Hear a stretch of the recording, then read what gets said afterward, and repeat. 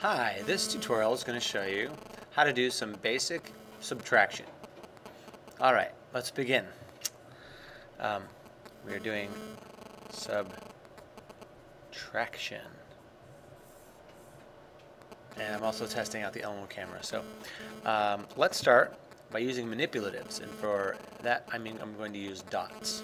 So I'm going to take 5 dots and subtract 2 dots. So when I take 5 and I subtract 2, I get 3 dots. How about that? 5 minus 2 equals 3. Let's try another example. 1, 2, 3, 4, 5, 6 minus 1, 2, 3 equals 3 dots. Fabulous. 6 minus 3 equals 3.